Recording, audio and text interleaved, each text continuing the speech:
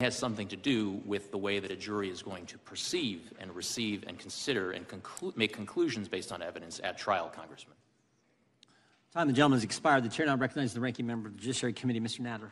Thank you. Thank you, Mr. Chairman. Mr. Hur, in your written testimony, you say that you found some evidence that the President might have willfully retained classified materials at the end of his vice presidency, correct? Correct. But ultimately, you concluded that you could not prove that charge in a court of law. In your words, you, quote, did not identify evidence that rose to the level of proof beyond a reasonable doubt, close quote, correct? That was my judgment. You have been a prosecutor for a long time, Mr. Hur. Would you agree that there's no such thing as being a little bit charged for a crime? You're either charged or you're not, correct? Could you please repeat the question, Congressman? Would you agree that there's no such thing as being a little bit charged for a crime? You're either charged or you are not charged, correct? Yes, it is binary. Either one is not charged or charged. So just to be clear, because so many people have taken your words out of context, your ultimate conclusion was that President Biden could not be charged with a crime because even after your thorough investigation, you could not find sufficient evidence to charge him, correct? My conclusion was that based on my evaluation of the evidence as a prosecutor... Don't feel buzz, correct? I'm sorry, Congressman, I didn't hear your last question. I said based on your conclusion, your ultimate conclusion is that President Biden could not be charged with a crime because even after your thorough investigation, you could not find sufficient evidence to charge him. Correct or not correct? My ultimate conclusion was that criminal charges were not warranted. Correct. Now let's talk about why. I have limited time, so please, when I say correct or not correct, answer the question. Now let's talk about why, in sharp contrast to President Biden, President Trump faces 40 charges related to the unlawful retention of highly classified documents. That is, of course, apart from the additional 51 counts in cases alleging that he incited a rebellion and lied about his finances. You found that President Biden reported the possible classified documents in his possession to the FBI as soon as he learned of them, correct? There was a voluntary disclosure by the President's counsel to authorities relating to the discovery of classified documents at the then Biden. Let's contrast this with President Trump. Are you aware that the FBI only learned that Trump was in possession of classified material after the National Archives discovered them? Congressman, I am not intimately familiar with the facts relating to former President Trump. I'm prepared to comment on them to the extent that I address them in the report. You write in your report that President Biden, quote, would not have handed the government classified documents from his own home on a silver platter if he had willfully retained those documents for years, close quote. In other words, part of understanding President Biden's intent was that he quickly and voluntarily returned those documents to the government, correct? That was a factor in our analysis, yes. Thank you. By way of contrast, to the best of your knowledge, why did the Department of Justice seek a warrant to search Mar-a-Lago? Congressman, I am not familiar with those deliberations. That is a matter that I had no participation in. Well, I'll tell you, it was because they were concerned that Trump had lied about possession of those documents and might conceal or destroy them. Special Counsel Smith found that President Trump obstructed his investigation by suggesting that his attorney falsely represent to the FBI and grand jury that Trump did not have the documents called for by the grand jury subpoena. At any point in your investigation, did you have any reason to believe that President Biden lied to you? I do address in my report one response the President gave to a question that we had posed to him that we deemed to be not credible. Was it clear he didn't lie? I'm sorry, Congressman. The report is clear that he didn't lie, or that he caused his staff to lie to you, and that he didn't cause his staff to lie to you. Your report is clear on that. Do you agree that causing someone to lie to the FBI is a classic example of obstruction of justice? It is an example of obstruction, yes. Thank you. Trump also obstructed the Smith investigation by directing one of his employees to move boxes of documents to conceal them from Trump's attorney, from the FBI, and from the grand jury. At any point in your investigation, did you find that President Biden directed his staff to conceal documents from you or anyone else? We did not reach that conclusion. You would agree that hiding documents is a classic example of obstructing an investigation? It is an example of obstruction. Thank you. Donald Trump instructed his staff to delete security footage so that the FBI and special counsel could not see how he had tried to move and hide documents. Do you agree that attempting to delete video footage in this manner is plainly an attempt to obstruct an investigation? Congressman, I don't want to characterize the evidence in the case against former But President. if that happened, would you agree that deleting video footage is plainly an attempt to obstruct an investigation? Congressman, it's the type of evidence that prosecutors would consider. To sum up, Donald Trump is charged with willfully retaining classified documents and conspiring to conceal those documents, and he's facing additional charges for lying to investigators. Isn't that correct? Those are allegations that are in a pending indictment against former President Trump. And the reason why President Biden is not facing a single charge, Mr. Hur, is not because you went easy on him, but because after reviewing 7 million documents and interviewing nearly 150 witnesses, including the president himself, you could not prove that he had committed a crime. I yield back. Gentleman yields back. The gentleman from Mr. McClintock, gentleman from California, is recognized. Thank you, Mr. Hur. I first want to get this straight. Is it now okay if I take home top secret?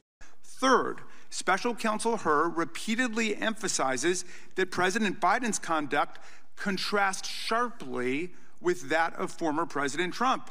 Hur observes that unlike President Biden, quote, the allegations set forth in the indictment of Mr. Trump, if proven, would clearly establish not only Mr. Trump's willfulness, but also serious aggravating factors. He sets forth these points of difference in detail, quote, most notably after being given multiple chances to return classified documents and avoid prosecution, Trump allegedly did the opposite. According to the indictment, he not only refused to return the documents for months, but he also obstructed justice by enlisting others to destroy evidence and then to lie about it, unquote. He returned only a portion of subpoenaed documents and deliberately withheld the rest. Unlike President Biden, Trump did not alert the National Archives or DOJ of the documents, nor did he turn over all the classified materials in his possession.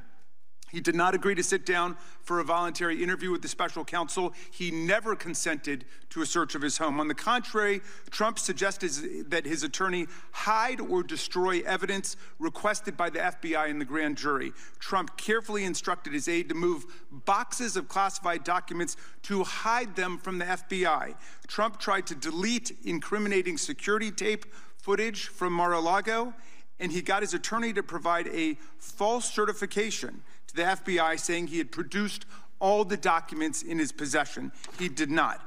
Given that this report is so damning in the contrast between Biden and Trump, it is hard for me to see why our colleagues think that this hearing advances their flailing and embarrassing quest to impeach the President of the United States. What America sees today is evidence of one president who believes in the rule of law and works to protect it, and one who has nothing but contempt for the rule of law and acts solely in pursuit of his own constantly multiplying corrupt schemes. Former President Trump. Hur observes that unlike President Biden, quote, the allegations set forth in the indictment of Mr. Trump, if proven, would clearly establish not only Mr. Trump's willfulness, but also serious aggravating factors. He sets forth these points of difference in detail, quote, most notably after being given multiple chances to return classified documents and avoid prosecution, Trump allegedly did the opposite. According to the indictment, he not only refused to return the documents for months, but he also obstructed justice by enlisting others to destroy evidence and then to lie about it, unquote. He returned only a portion of subpoenaed documents and deliberately withheld the rest. Unlike President Biden, Trump did not alert the National Archives or DOJ of the documents, nor did he turn over all the classified materials in his possession. He did not agree to sit down for a voluntary interview with the special counsel. He never consented to a search of his home. On the contrary, Trump suggested that his attorney hide or destroy evidence requested by the FBI and the grand jury. Trump carefully instructed his aide to move boxes of classified documents to hide them from the FBI. Trump tried to delete incriminating security tape footage from Mar-a-Lago, and he got his attorney to provide a false certification to the FBI saying he had produced all the documents in his possession. He did not. Given that this report is so damning in the contrast between Biden and Trump, it is hard for me to see why our colleagues think that this hearing advances their flailing and embarrassing quest to impeach the President of the United States. What America sees today is evidence of one president who believes in the rule of law and works to protect it, and one who has nothing but contempt for the rule of law and acts solely in pursuit of his own constantly multiplying corrupt schemes. Execution, Trump allegedly did the opposite. According to the indictment, he not only refused to return the documents for months, but he also obstructed justice by enlisting others to destroy evidence and then to lie about it, unquote. He returned only a portion of subpoenaed documents and deliberately withheld the rest. Unlike President Biden, Trump did not alert the National Archives or DOJ of the documents, nor did he turn over all the classified materials in his possession. He did not agree to sit down for a voluntary interview with the special counsel. He never consented to a search of his home. On the contrary, Trump suggested that his attorney hide or destroy evidence requested by the FBI and the grand jury. Trump carefully instructed his aide to move boxes of classified documents to hide them from the FBI. Trump tried to delete incriminating security tape footage from Mar-a-Lago, and he got his attorney to provide a false certification to the FBI saying he had produced all the documents in his possession. He did not. Given that this report is so damning in the contrast between Biden and Trump, it is hard for me to see why our colleagues think that this hearing advances their flailing and embarrassing quest to impeach the President of the United States. What America sees today is evidence of one president who believes in the rule of law and works to protect it, and one who has nothing but contempt for the rule of law and acts solely in pursuit of his own constantly multiplying corrupt schemes. I yield back.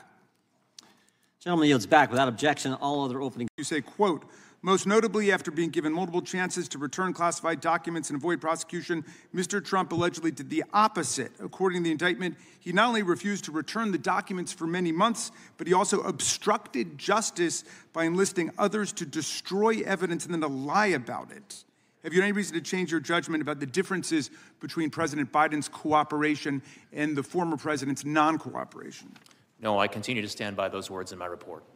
With such a striking contrast, our colleagues have switched over from being impeachment investigators for constitutional high crimes and misdemeanors, which is how this whole thing started, to being amateur memory specialists, giving us their drive-by diagnoses of the President of the United States, whose soaring oratory, powerful historical analysis, and devastating extemporaneous repartee with even the most skilled ninja hecklers of the Freedom Caucus were on full display at the State of the Union address last week for the whole country to see. The desperate quest to invent an issue is a distraction from the 91 federal and state federal charges that Donald Trump faces now, his staggering civil court losses in New York now totaling more than $500 million, and his full-blown embrace and romance with authoritarian dictators and communist tyrants all over the world, from Viktor Orban in Hungary to Vladimir Putin in Russia, the former head of the KGB, to the communist dictator of North Korea. Wow, I've just got to say, wow. Jamie Raskin just on point. Literally everything he said, there is nothing, I beg, go and listen again. There is nothing he says that is incorrect. Please, rewind and have another listen. It's brilliant.